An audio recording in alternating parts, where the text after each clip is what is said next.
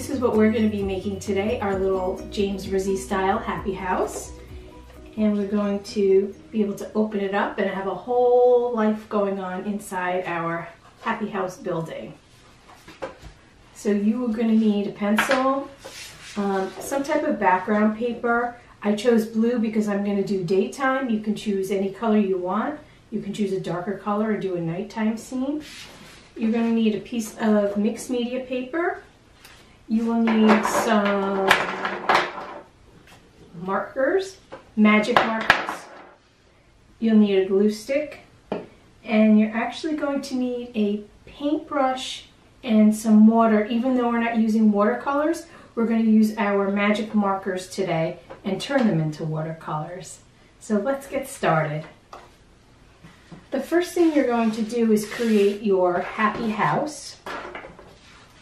This little guy over here. And the way I did it was I folded the paper in half to make kind of like a card.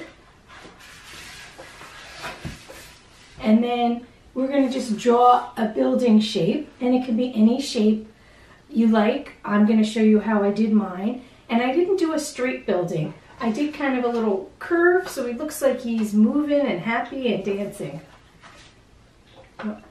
I'm going to draw mine in Sharpie so you could see it, but you should draw yours in pencil. Now I want my happy house to be able to open up, so I'm going to draw part of it. I'm going to draw it more towards the side of the fold, and I'm only going to be cutting part of the fold because I want it to hold together. And I'm just going to straight from the bottom, give a little curve, and just a little curve down there, and that's the shape of my happy house. I forgot to tell you, we also will need scissors because we are going to cut out our happy house.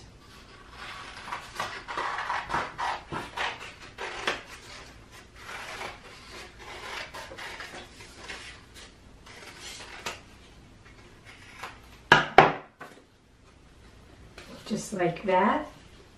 Looks like a dancing shape already, and then it's going to open up. I'm going to hold on to my scraps to make anything that I'm going to put in the background later. So I'm just going to put my scraps aside and my scissor aside, and we can get to drawing our happy house face. Now, I'm going to use pencil. I'm sorry. I'm going to use marker to draw it so you can see it, but I would suggest that you draw in pencil in case there's something that you want to change at any point. And I'll draw it upside down for you.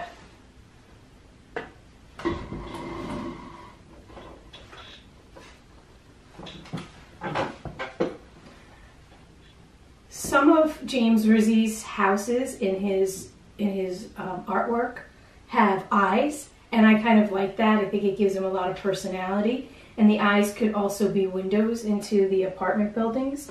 So I'm going to start with some eyes. And you can start with eyes also, or you can just make a whole building full of windows.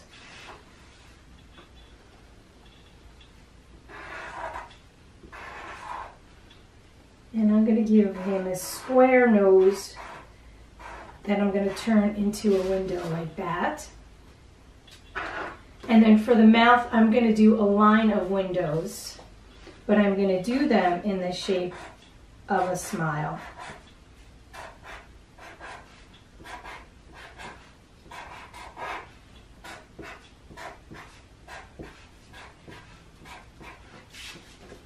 Like that. And then I'm going to add some more windows down here. And maybe I'll add some larger windows. And one thing you'll notice if you look at James Rizzi's artwork, he uses all sorts of symbols in his artwork, like stars and hearts and moons. So you can do that for your windows also. For the final row, I'm just going to make some more square windows.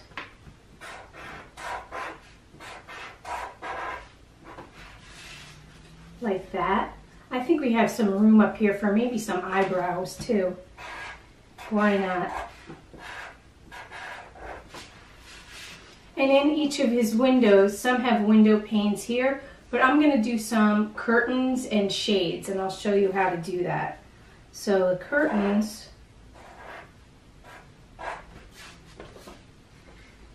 kind of look like the letter R. So one is going forward and one is going backwards. That's how I made the curtains. And then I'm going to make a shade. Like this one right here. And I'm going to do a mixture down here. And I'm also going to do something silly. I'm going to take up one window in the middle. And I'm just putting in a picture of a cat instead of a shade or anything like that, or a curtain. And I'm going to just do some different types of shades.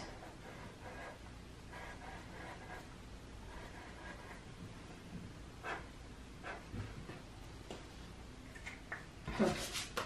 So that's what I have so far. Now I'm going to go back, and in some of the windows I'm going to draw a couple of things like I did here. If you could see, I drew a bird and a person kind of popping up from the bottom.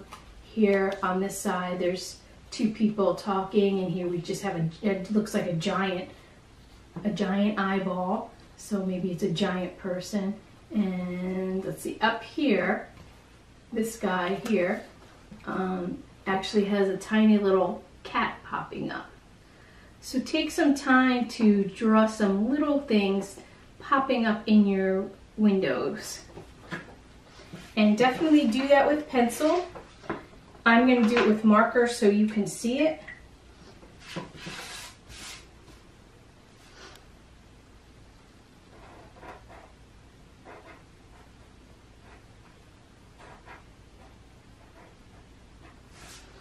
In this bottom window here, I drew just two people looking at each other. And let's see, maybe I'll draw some birds in one window. It's kind of hard to draw with the Sharpie because it's so thick, but I want you to be able to see it. And I'm just going to add some extra little designs around my small windows. I think I'm going to outline them. I just gave a little extra to my heart window there.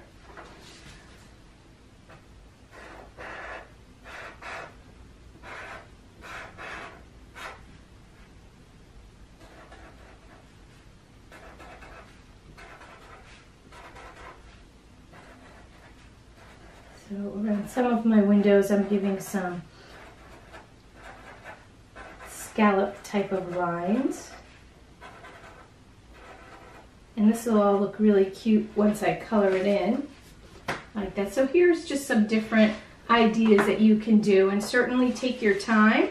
I'm trying to do this quickly for you, but take your time to just get your initial design. And I'm going to go now, I'm going to put my Sharpie away because I think I'm ready to start coloring it in. Now I'm not going to color this in fully. What I did here was I chose one color for my house. I chose the red, and I just outlined the house, and then I colored it in with water. I'm going to show you how to do that now. So I'm going to use a different color this time. I'm going to use this green, and I'm just going to outline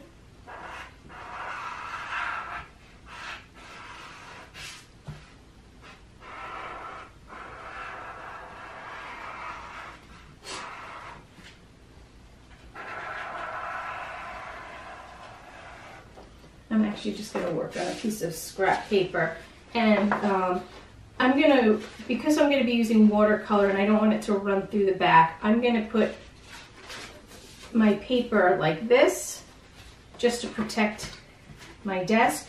Not that it's already a mess, but just to keep it dry and to protect the second sheet that we're going to be drawing on. So I think I want to make this house more like rainbow colors.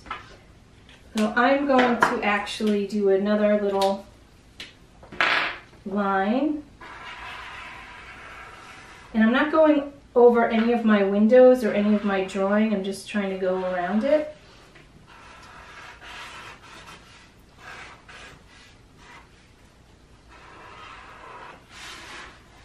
See how I'm doing that?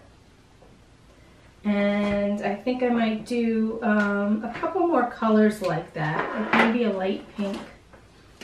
Why not? Let's have some fun with colors today.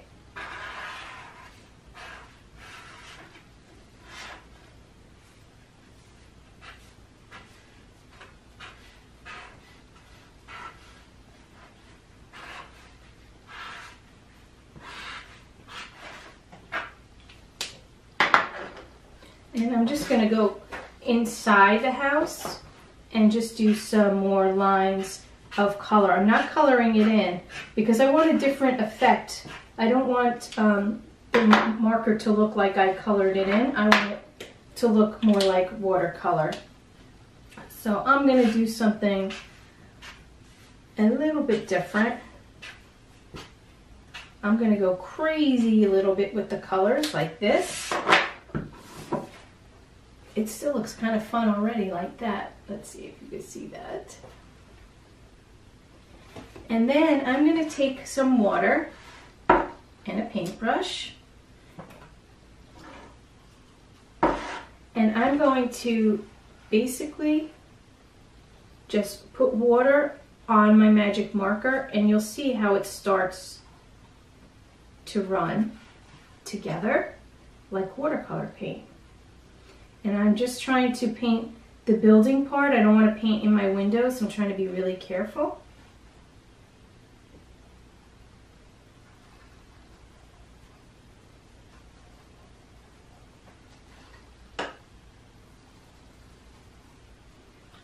And see how it's really colorful and fun. I wasn't sure how that was going to turn out with all the different colored lines, but I think it's really neat.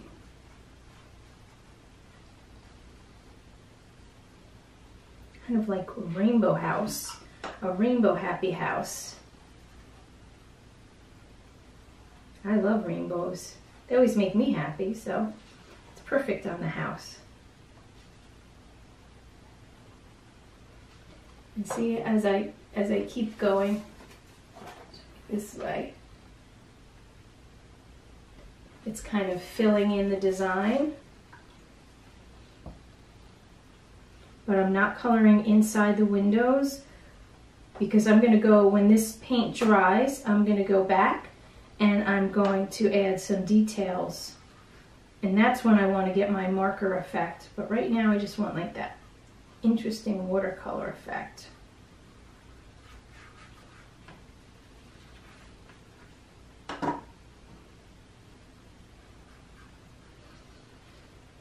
So in order for this to work, you must use water-based magic markers. You can't use permanent markers.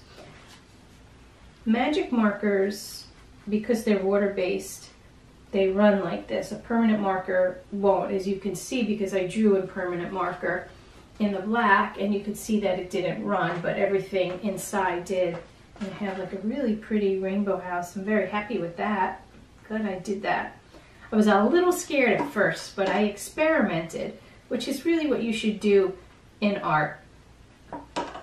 Because you never know. Even sometimes you never know, like if you make a mistake, you don't know where that's going to lead. So I'm going to give this a few minutes to dry, and then I'm going to come back and show you what to do next. So let's take a break for 5 minutes and let it dry, and I'll see you right back here. And I'm back, and I actually hit this with the hairdryer to make it dry a little bit faster. Something you might notice when you use watercolor paints or when you use water on paint is that it becomes a little bit warped and bumpy. That's fine. What's going to happen is when you're done with your project, you can just take a book and lie it down on it for a while, and it'll flatten out your paper. So no worries there. So now that this is pretty much dry, I'm going to go in and hit it with some bold colors. So the watercolor gives us a very soft, transparent look, and then I'm going to hit it with some bold, opaque magic markers like that. So it'll give me two different types of coloring. And let's see, where do I want to start? Let's start with some blue eyes. Where's my blue? And now I'm going to color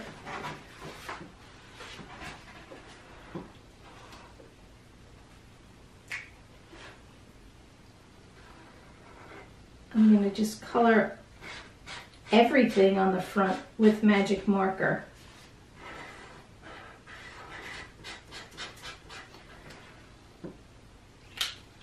I drew my picture in Sharpie so you could see it on film. You probably drew it in pencil. When you're all finished coloring this in, you can outline everything in a black marker, and that will help make it pop. That's what I did here. And this one, I drew everything in pencil first. Then I colored it in. I did the watercolor technique, and then I colored in with the regular marker. And then I went over everything with the black marker just to make it pop. And I like to outline things. I think it makes it, when you're doing this style of pop art, it really just makes it the colors more bold and stand out. So let's get some color in these windows here. And I'm just having fun with my magic markers, choosing all sorts of different bright colors.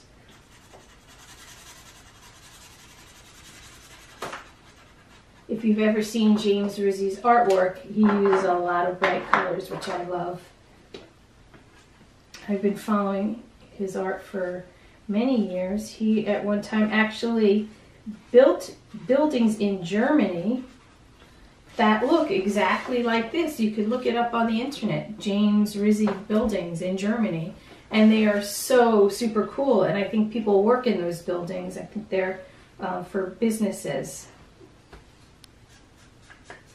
I would love to live in a James Rizzi building. I think it would be really neat.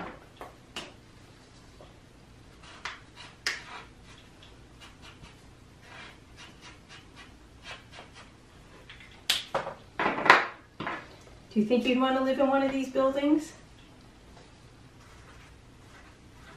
And have a heart-shaped window to look out every day over the city?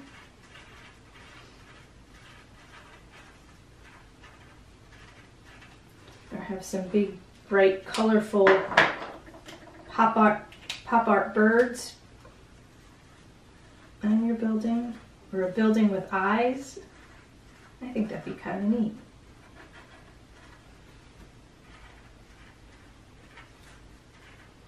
So I'm getting a lot of bends and wrinkles in my paper right now, but I'm not going to worry about it. I'm just going to keep going.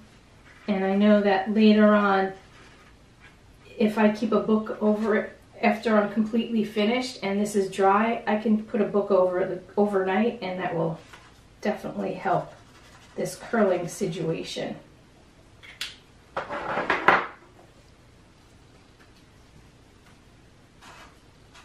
So I'm coloring in every single window. I'm going to show you what I have so far, and then I'm going to add a few more details. I love the watercolor. It looks like tie-dye. So see how nice and bright that is? Lots of fun.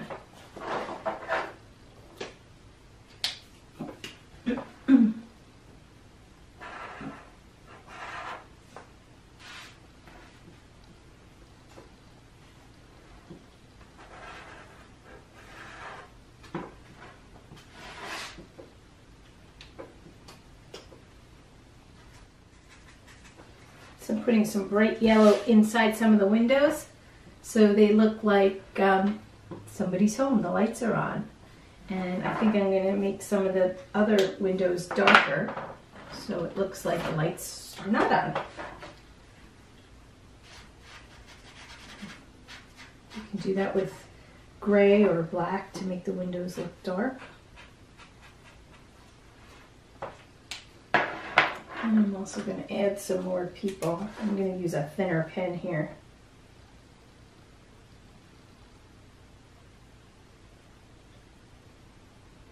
Get some more people in my windows.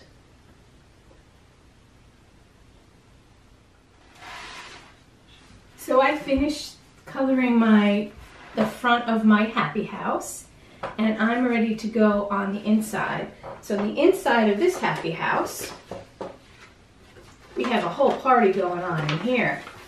You can really do whatever you like. I made a couple of different floors, and you can see the different stairs. Now that's certainly a happy house. We have people dancing upstairs. We have just a lot of different designs going on to make it a lot of fun. So I'm going to start by making some lines so it looks like different floors. If you've ever been in an apartment house, you may even live in an apartment house, they have different floors. Some have just a few floors, 2 or 3, and some have like 50 floors or more. So I'm just starting with lines, and then I'm going to make stairs.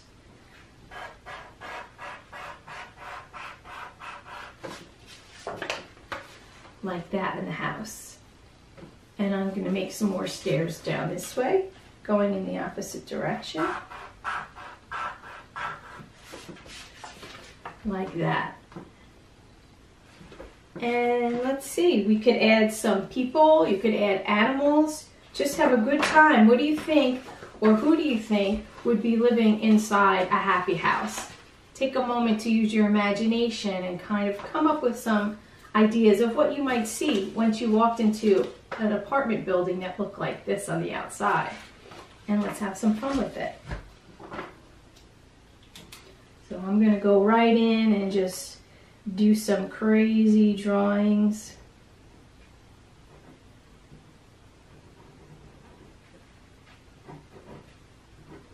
I think people will be dancing in a happy house like this, for sure. And I'm going to do like hearts and stars and just lots of fun colors in the background. Here I have a couple dancing. And then I'm going to make some crazy stairs. Because I think the stairs in a happy house would be really colorful and fun. And then I'm going to color in all the things that I've drawn inside my happy house. And take your time on this and really use your imagination and have some fun with it. I'm working quickly just for the sake of time on the video, but you're welcome to pause the video at any time. You know, usually when I draw like this, I do use a dark black marker for outlining because I really feel it helps make the whole picture kind of pop out.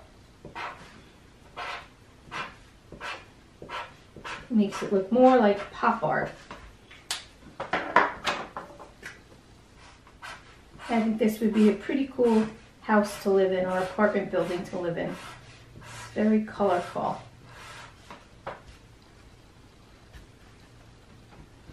And I'm going to do some dots in the background.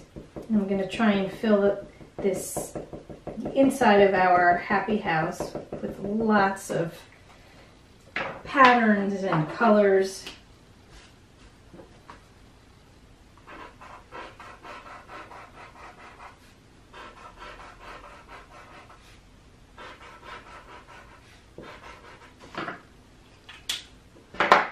And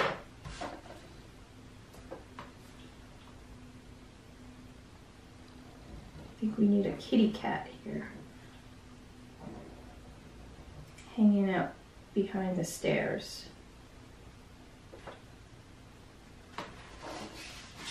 Popped in a little kitty cat. I don't know if you could see that behind the stairs.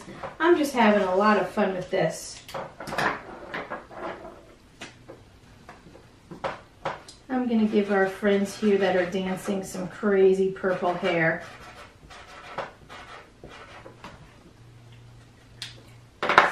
we all need some purple hair, right? And maybe instead of, I'm gonna make them blue people. Why not? Maybe when you live in a happy house, your skin and your hair turn into the colors of the rainbow. And just a few more details I'm gonna add. And then I'm gonna go over it with a black marker, because my drawing is losing some of its brightness because the colors are kind of melding together. So I just want to finish coloring it in.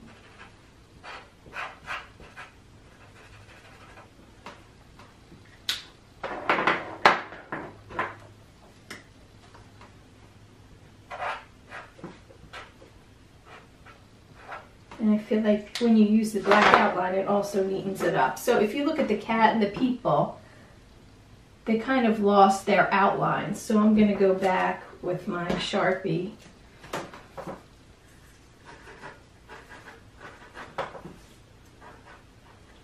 and see if I could make them pop out again.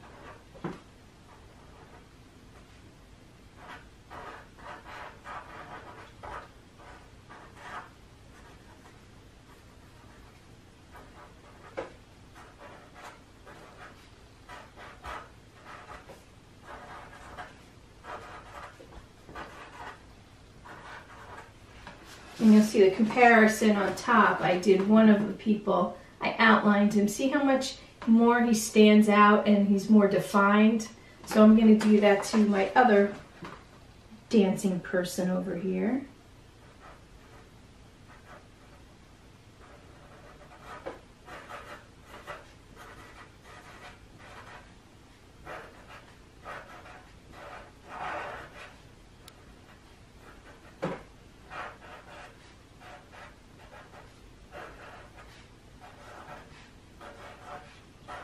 And then I'm going to go over my cat because my cat kind of lost his definition when I put the markers, when I colored him with markers.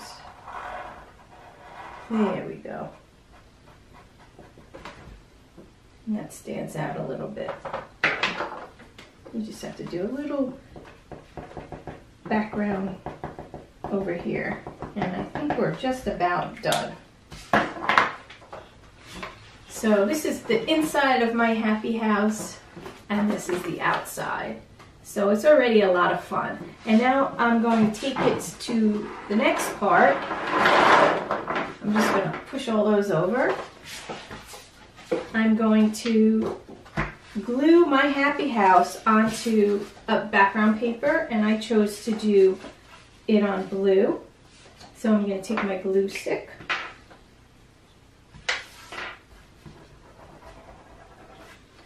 And I'm just going to pop my house on there. Now I'm rubbing it down to make sure the glue is staying, but before you do that, make sure that that paint is completely dry. Otherwise you'll just smear it all over. Okay, so this is what we have so far. So fun. And now we just need to add like a few of the last details. So since I did a daytime, I can even make this into a nighttime, and maybe I'll make this into a nighttime to show you. So I did some clouds and some birds and the sun, but maybe for this one I'll do a nighttime. And I'm just going to go back to my scraps, and I'm just going to, the larger chunks, I'm going to go like this. I'm going to take, there's two right here, and at the same time I'm going to make some clouds. I'm just going to cut some bumpy cloud lines. You can draw it first if you want. So clouds are always interesting shapes, so you don't have to worry if they don't look perfect, because I don't know what a perfect cloud would look like. And I'm actually going to, on the clouds, I'm going to draw in a cloud with my black, because I like the way it looks. It makes it pop out even more.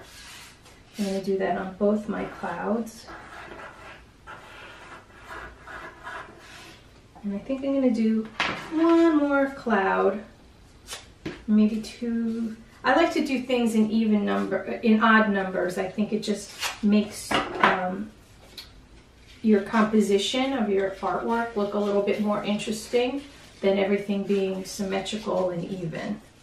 So even though this made 2 clouds, I might only use one of them, or I'll cut another one, we'll see. So I have this guy glued down, and now I'm just going to arrange my clouds, figure out where I want them. Maybe I want one like coming out from behind the house if I can, and a couple up there. Yeah, I think I'm only going to just pop in 3 clouds for now. You can do more clouds.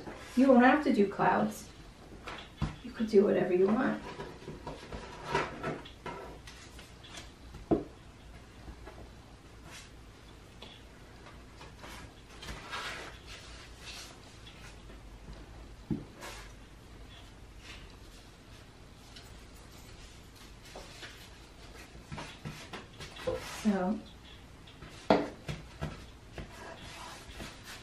So here, I popped in those clouds, and if it's going to be nighttime, I definitely need a moon. So I'm going to go to one of my scraps, and I'm just going to do that crescent moon shape, which is that curved line, and then another curved line in there, like that. And I think I'm going to color my crescent moon yellow to make it stand out a little bit from the clouds.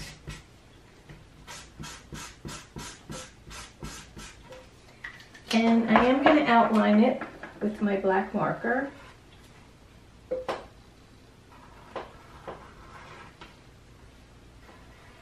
And I just like to work sometimes on a piece of scrap cardboard or paper just to keep my table from getting too messy. I think I'm going to put a face in my moon. So there I have my moon and my clouds, and you can certainly add as much as you want. You could add some birds. I think maybe I could add some stars, but instead of cutting them out, maybe I'll just draw them on the background. You could still draw on the background. Think about if you lived in a happy house or a happy apartment, what kind of things would be happening in the sky? Maybe there'd be happy aliens and happy spaceships, right? And here is my finished happy house. And there you go. I hope you enjoyed making our happy houses today, and I will see you real soon. Bye-bye.